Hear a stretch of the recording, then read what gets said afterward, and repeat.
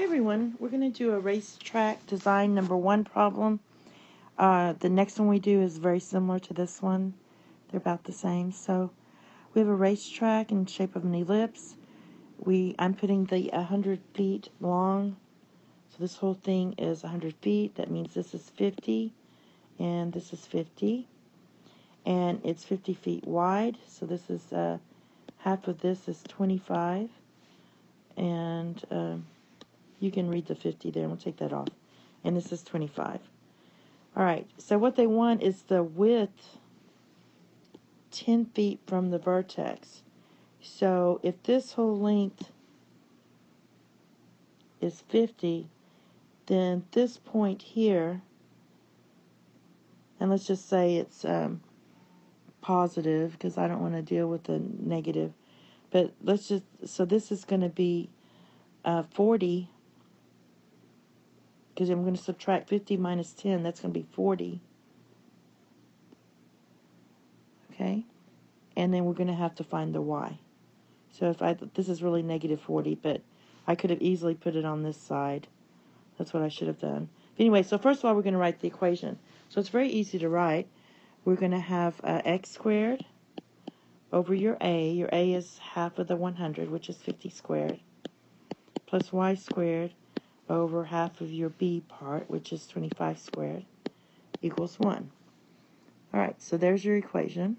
You can simplify it if you want, but I'm going to leave it like that. Now, to find the y, we have an x here at 40, because we're moving down here to 40, and we need to find the height here. So basically, I'm going to plug in x, and see if I can do it here. I'll just start it up here. So you get 40 squared over 50 squared equals y squared. No, that doesn't equal. It's plus y squared over 25 squared. We did this a lot with the bridges.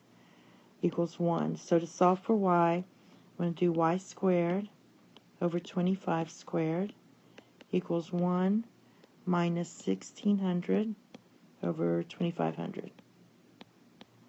So this whole thing, it's just going to be, if you reduce this, that's going to equal 9 over 25.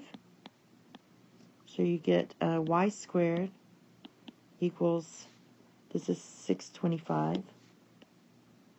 We'll cross multiply, you get 625 times 9 over 25.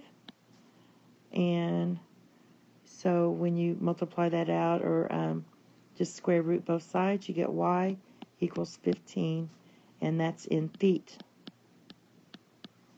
And so that's what the width is here from the vertex. So from the vertex, it's 15 feet.